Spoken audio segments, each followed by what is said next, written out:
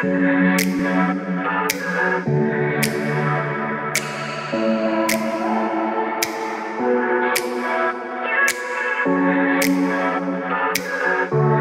it's Christian here.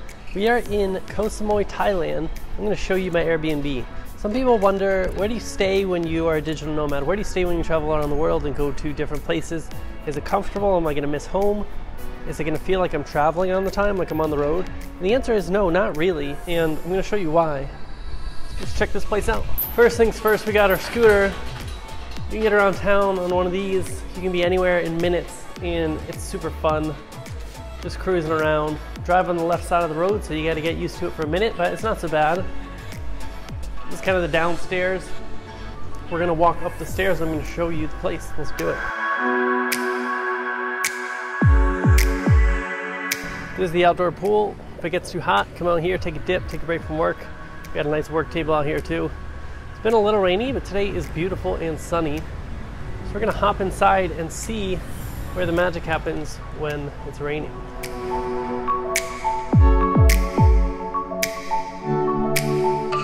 So this is the main living area. We got the living room here. Got a nice little TV setup. You can hear the Muay Thai trucks driving by advertising the matches for tonight. But here is the main work setup. So I got my laptop over here. I'm gonna do all my work right there. That's my office.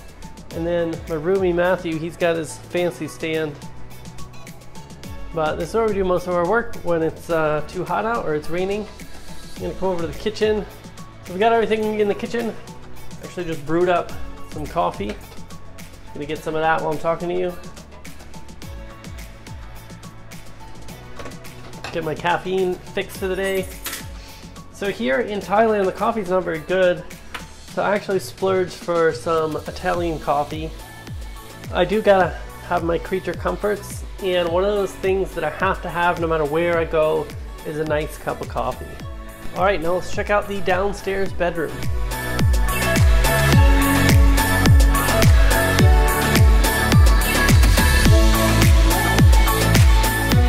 So here we've got my bedroom, and one of the nicest things about these rooms, they've got these like wood panel walls with the inset. And they actually light up at night. It's really cool. It's super high end.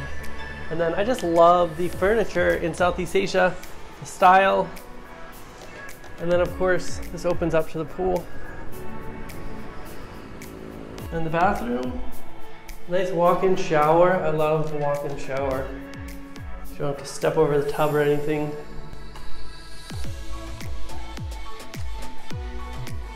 All right, so bedroom number one upstairs. Just beautiful doors in this place. I love it.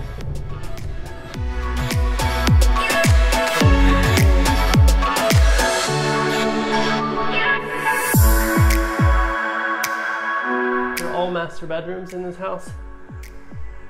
So we've got the nice windows.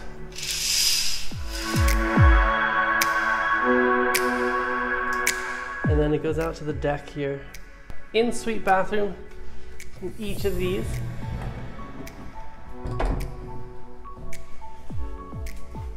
Got a closet. Same sort of bathroom as downstairs. Walk-in shower.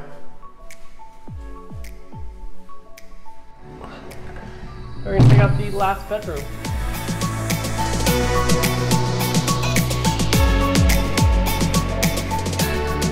So this is the master. We've got a nice chill area up here. Then we've got a bedroom and big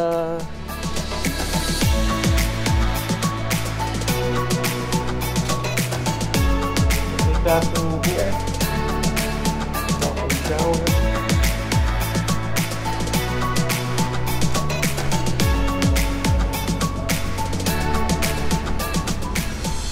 Alright, so here we are on the balcony. I don't know if you can see it, but the ocean is out there. It's just a quick scooter ride away, and you're on the beach having lunch in no time, getting a massage. So this is our place in Koh Samui.